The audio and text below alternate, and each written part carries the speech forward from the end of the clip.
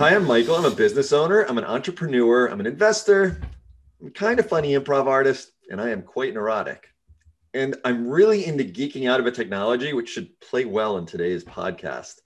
I'm also a TV host and your host right now for what we call the Second Scene podcast. It is a Dweebs global production where you can go for free mentorship help. We have over 600 mentors from around the world. They speak every language. They can help you from resume writing to mental health. So it's dweebsglobal.org. It's confidential and it's free. I swear it's free. So I'm here today with Deanna Iracheta. I'm told that I'm saying it almost right.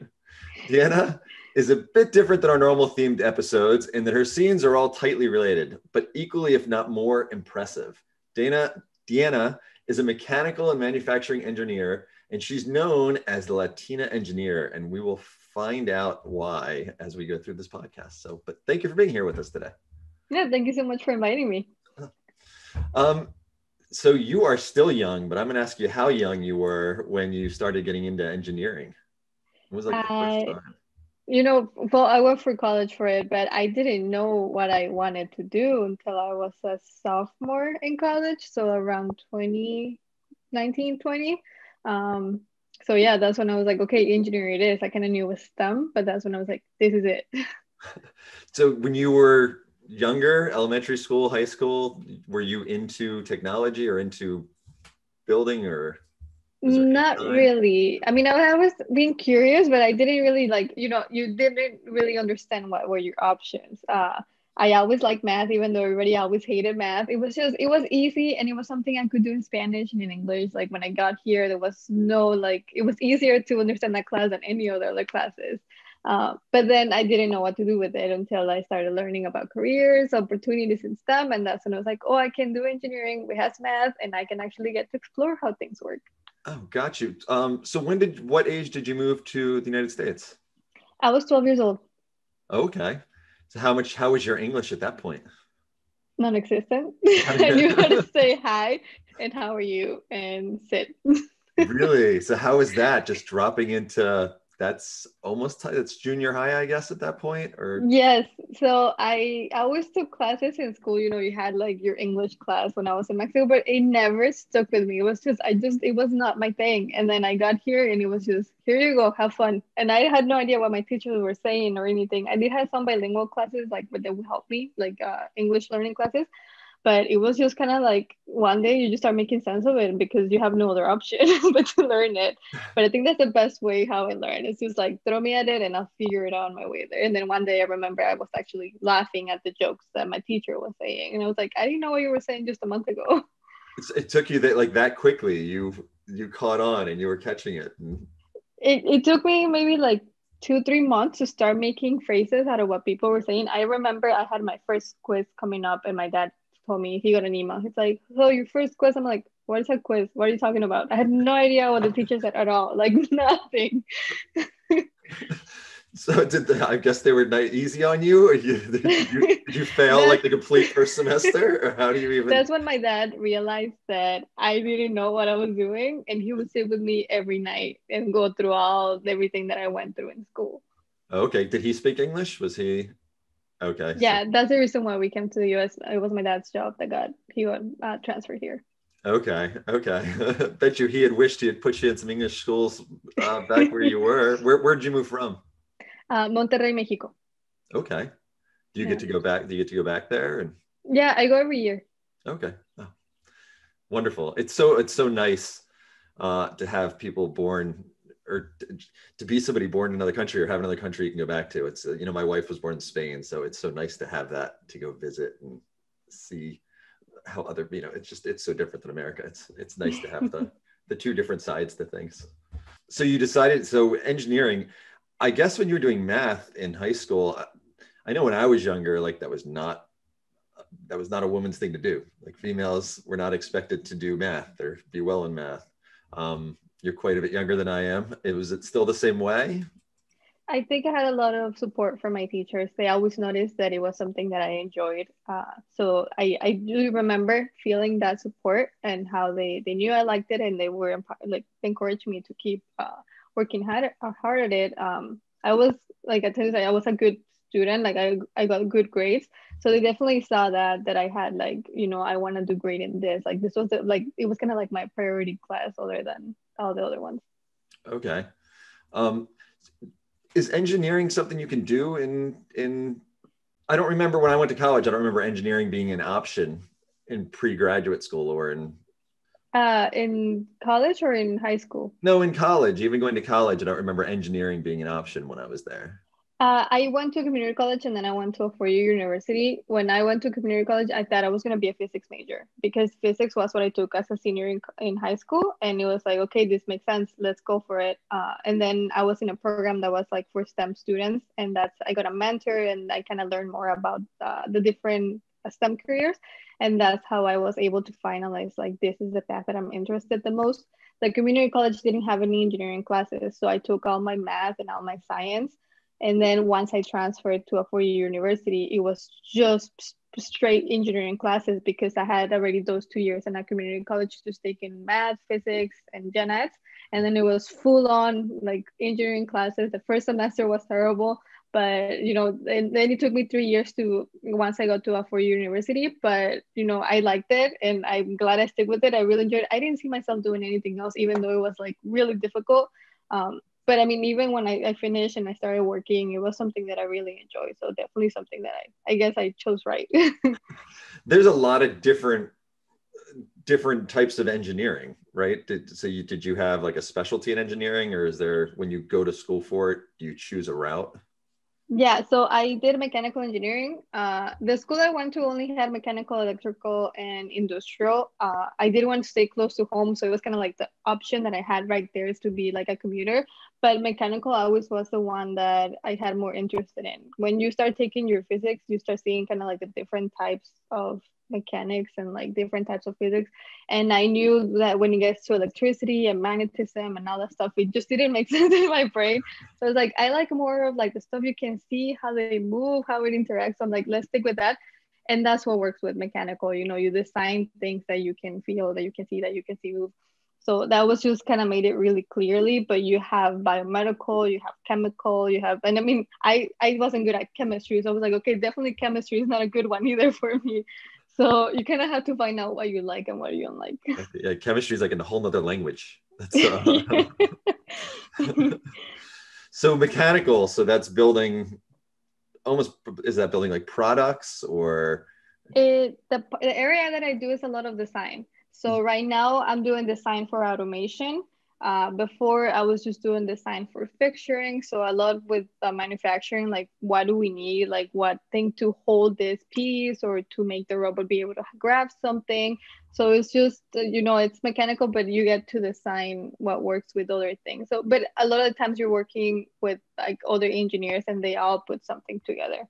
Okay. Have you visited Tesla's automation, how they build their cars? I know their robots there are just insane. I have not.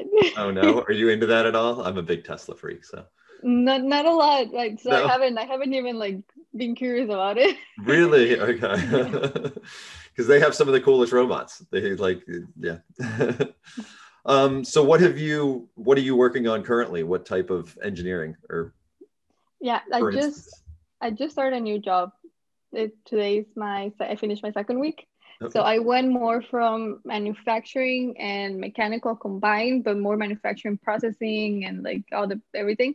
And now I'm a little bit more of a design for manufacturing. So now I do all the prints, all the 3D models. I'm still getting kind of like introducing to that world, but everything, all the production has, some type of automation now. So I feel like it's something that is really relevant and it's growing and it's great to get exposed as early as I can. So that's going to be, my learning, where I'm going to be learning for the next few years. Right. Yeah, I know Amazon their automation is also insane, and the way that they've done their warehouses is pretty incredible, and that's all automation. What 3D programs do you work in? I know I've played with Fusion 360 and I've used SolidWorks. That's what I learned in school, and that just happened that the companies that I've been to use SolidWorks.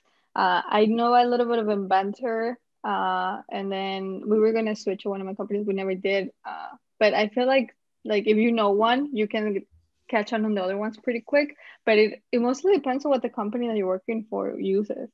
Got you. So if people don't know, there's so many different programs that you can design 3D objects in.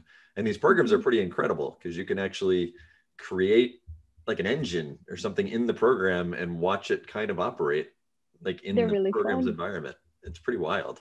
Yeah. Why do they call you? I don't know why. I know why they call you the Latina engineer, but how did it come about that you are the Latina engineer? Well, I don't even like, how did I even tell? 'Cause, like, something that I always mention is like, by no means do I represent all the Latinas in engineering. Like, don't think that I feel like that way at all. But I was just, it was, like, it just kind of came to me, like the name. I just wanted to share my experience of like what I was going through, from being an immigrant, learning English, going into a field that you're also a minority. Um, and then once, when I was in school, I always felt like I didn't fit in. It was only 2 girls out of 80 students. And then once I got to work, that's when I felt the most comfortable. I felt like nobody was telling me how, like, nobody made me feel like I couldn't dress like I wanted, or like I couldn't be like how I am, like outgoing or fun or whatever. And everybody, even like, especially my boss, really treated me really equally. Like, if I was just one of the other boy engineers. So I wanted to share that I could be wearing, like, and it started with a story where I was wearing a pink fluffy jacket, and I went into the production floor and I was pulling apart a piece of equipment. And then I put it back together. I took the measurements, whatever, and nobody told me anything because they were all used to me working there for a little while now. And it just felt really great that I was able to do that I didn't get any looks from anyone, or anyone saying like, I'll do it for you or whatever. So I wanted to share that it wasn't so bad, like that it was like, it was welcoming if you found the right environment to be in, and it really did something that you like. And then from there, it just grew from being a blog, a website. I opened it up like, it's gonna be a web blog. And I know I still don't write perfect in English, but I'm just gonna, it's the message, it's not the grammar that I'm gonna share. And then I opened an Instagram account, and I think that was the biggest thing because that's how I found other Latinas in engineering. And from there, that's how I started finding people. And I think the biggest impact was that I was able to connect with other Latinas that are in other parts of the country, in other parts of the world, and able to have that group that you can either talk about like experiences that you have, share. If I share one of my stories and other people feel like empowered, or they feel like they can share theirs too. So the network it means a lot more than, that I expected. And I found way more people than I thought. So it has really made a difference. And right now I'm focusing on that, of making sure that I'm not only meeting them, but like they can meet each other and like having networking events and things like that. And that's great. It's such a great message to put out there that don't be afraid. It's, it might have been a men's environment before, but that doesn't mean it has to be uncomfortable or they're going to treat you differently. I think a lot of times with the message, that's not what people hear. It sounds scarier than that. Like it sounds like Yeah. You earned your way in, and they have the respect that they're supposed to have for you. Mm-hmm. And it has a lot of, breaking stereotypes, from being a woman, from being an immigrant, a Latina. It's like, and making sure that, sometimes I feel uncomfortable, but I have to reassure myself that I have to like, fight for being treated equally, for feeling comfortable, for being accepted. That like, just like 2 days ago, I was called an intern, just like I told them, I was like, is it because I'm too young? And they said no. And I was like, then why? So like, you get to those people, you get to those situations, and you have to be upfront about it. Like, I'm not gonna take you thinking that, like, people thinking that I'm not Hispanic just because they see that I'm an engineer before they learn that I speak Spanish, and then trying to find another category that I fit, that they're more comfortable with. But being outspoken and be like, no, I'm a Latina and I'm an engineer and I'm proud of that. Right. I think people just naturally jump to stereotypes or to what they think you are. It's great that you step up and you're like, nope. You have a heavy accent, but I think you speak way more intelligently than I speak. So the accent does not mean anything. You speak very well. And thank you. And that's a whole thing. If you had told me that, 5 years ago, I would have been so uncomfortable by that. I would have been like, oh no, my accent. And these things that you learn, these things that I learned from my dad being told that his accent made him sound more intelligent because he knew 2 languages. And, from that experience, I took it, I absorbed it, and I was like, no, I'm proud of it. Like, I wish I didn't try so hard to get rid of it. And, it changes the way you see things completely. Right. Right. It'll naturally fade over time. I don't think there's anything, it'll, I'm sure it'll evolve throughout your life. That'd be interesting to listen to yourself now, record it, and then we'll have recordings and then hear how it is in 20 years from now. Yeah. So you started the nonprofit. What's the name of the nonprofit is called the Latina Engineer, correct? The nonprofit is still, in the process of the paperwork and everything. The nonprofit is actually the Iracheta Foundation. There were some issues with being an engineer in the nonprofit and whatnot. But this is kind of going to be like together so that we can do scholarships, because for the conference that I host, annually, we want to be able to give the scholarships to minorities in STEM. So we needed to have a feasible way to do it. Like last year, we did a GoFundMe just so we could give those funds away to a student to go for their school education. So there's things that I'm still trying to figure out, but it's definitely something that I see that I made because I wanted to help people, not because I know some people going like, oh, we're gonna do like an LLC and like a business and things like that. And it's like, no. This has always been because I love helping people. Like even like whatever it was, like if I can do something to make it any better, I will. And it's something that it feels really nice that, you not only did I make it through engineering, but I'm not gonna stay there. I'm gonna help out another and another, like as many people as I can to get through that point too. Oh, that's wonderful. That's wonderful. What does STEM stand for? I'm sure a lot of people don't know that. Yeah. STEM is science, technology, engineering, and mathematics. Okay. I feel like it's a relatively new term. I don't remember that being around as a child, but I see things all the time now where there's STEM competitions, and there's STEM robotics, and there's STEM. Is there? Yeah. No, go on. And now we have STEAM. So now they're trying, like some people use STEM, some people use STEAM because they're throwing the art in there. When you think about it, I had mixed feelings about it at some point, and now it's just like, no, like art does have part to do with engineering, to do with science, to be with creating things, because I can't come up with a design for something without being creative to come up with those. So it's another thing that I like. Now you have to, like, you hear STEAM and you hear STEM. So okay. And you accepted it. yeah, I think both are just fine. Yeah. When I was younger, I wish that I had understood what art was. I always thought that art was painting, and I couldn't paint or draw, but there's so much more to art than that. I wish I had known that as a kid. I think there's a lot of overlap, and that's why it's so hard to make like, oh no, art shouldn't be in it, or art should be part of this, or science should be this, because there's overlap with all of the careers. Mm-hmm. Oh, completely. And they're all, especially with like product design and I mean, anything you create, even if it's not product design, you're creating automation. It's got to be appealing to the eye. Otherwise people aren't going to want to work with it, or they're not going to, they're not going to work in their places of business or their homes. And that's all art. So I was designing in Fusion 360 the other day, a necklace for my employees for Employee of the Month. And that was the extent of my art. It really wasn't that pretty, but it was, it was an attempt at it. It was 3D. I 3D printed it. What good programs would you recommend young girls go into if they're interested in STEM or STEAM?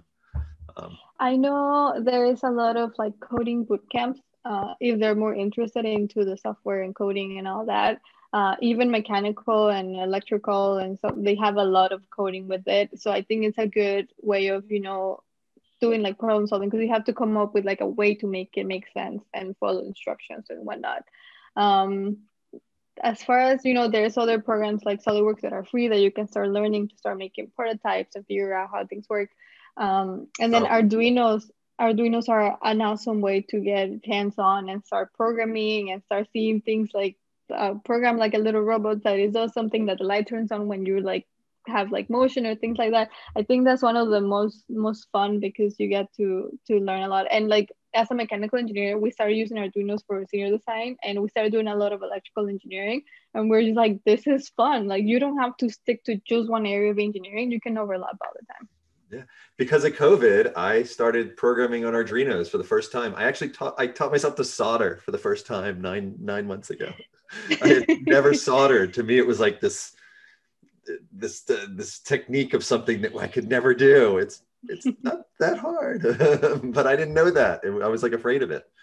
So there's so many great videos on YouTube just to follow right along, and people really have some great instructions A to Z on how to do things. I created a bunch of little projects.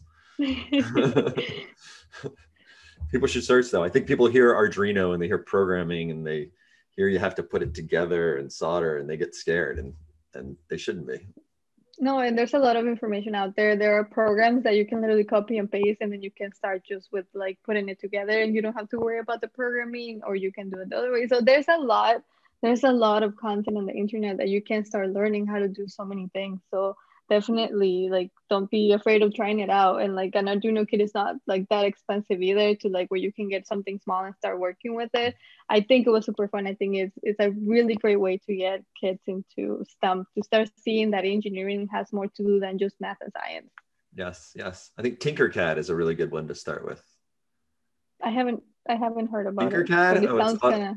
You should. Tinkercad's a great one for people just to get going on, and you can plug in. They have Arduinos and Unos. I'm messing up the terminology, but you can plug them all in and get them working, and and it also has nice. 3D building in it. It's a really simple program, but yeah, that's great. So what else, is there anything else we should know about you while I have you on here? My conference, I guess. So we just started last year. It was the first time I did it. It was 1 week. We put it together. It was just a celebration for Latinas in engineering. We wanted to show, like, I wanted to show the diversity because, again, Latina Engineer, like, we're all from different countries. We're all with different accents. So I wanted to showcase all of them, and I had like pictures of all of them. Like, I have them on my website. And it's just like a way to provide resources. We have speakers, we had workshops, we had the giveaways, the scholarships, just so that we can, like, I can provide like as many things as I can back to us, whether we're young professionals trying to figure, like, as another other engineer that maybe has more experience about, you know, a career advice or resume, or like, how do I do this? Or students that are still trying to figure out what area in STEM or how to get their first job. So, and also the connection, the network, and realizing how many of us are out there when you don't see them in the classroom because you see like you're the only woman. But seeing that, you know, there's other Latinas like you that are interested in these things, and it's super cool to be able to meet each other. That's wonderful. What was that called? It's the International Latina Engineer Week. Okay. Can people find that online? Are you planning it for next year? Yeah, so my website is latinaengineer.com. Okay. And in there you can find the Instagram, you can find a section for the conference, you can find all the stuff that I do. It just kind of has its home on the website. Okay, so latinaengineer.com. Mm-hmm. All right, great. Well, thank you so much. I'm super impressed with what you've done and what you're doing, and your websites and your Instagram, and yeah, everything. Seriously, it's really neat to see. And all that stuff gets me excited. Thank you. More people out there engineering and designing and programming. I really enjoy this, and you know, having a full-time job and then coming home and, you know, having this is like, sometimes it feels like a second job, but it's something that I enjoy so much that I can spend hours in here in my office just working on it, coming up with things or planning things. It's pretty awesome. Yeah. Do you have any little projects you're currently working on at home? No, I have the conference that we're trying to make like grow. So we have that we're constantly, like, even if it's in October, we're already planning. We have a committee and we're like, what do we need and who do we need to contact to make this happen? Got you. Yeah, that's a full-time job trying to get that going. So yeah. So good luck. Are you trying to get sponsors and other? yeah, we're trying to get sponsors. I mean, again, that's why we wanted to become a nonprofit, to be able to do that. Last year we had about 300 people register. We're aiming to have about 1,000 people this year, just because, for example, with my Instagram account, I had less than half of the followers that I have right now. So I've definitely being able that grew, and being able to connect as many Latinas as we can. Gotcha. Well, great. Well, good luck. If there's anything we can do, let us know. We'd love to help. But thank you so much for being on the podcast. Again, you can find Diana Iracheta at latinaengineer.com. And again, this has been a Dweebs Global production, where you can get free mentorship help, anything from resume writing to mental health to probably engineering and Arduino wiring. I'm pretty sure we have mentors that can help you with that as well. So please go to dweebsglobal.org, and it's free.